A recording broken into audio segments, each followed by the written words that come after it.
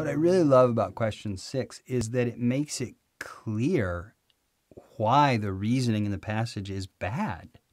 I mean, and it is. It's really bad reasoning. Just because all vehicles with a high resale value are well maintained doesn't mean that all well-maintained vehicles have a high resale value.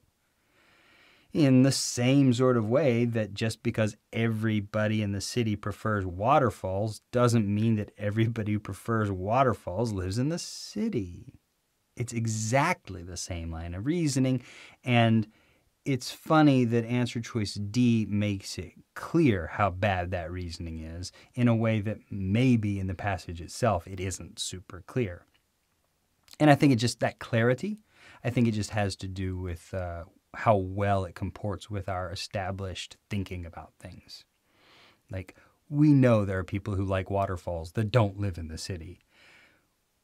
We also have no basis for really thinking about the passage as written because the relationship between high resale value and well-maintained vehicles just isn't as strongly established or ingrained in our heads.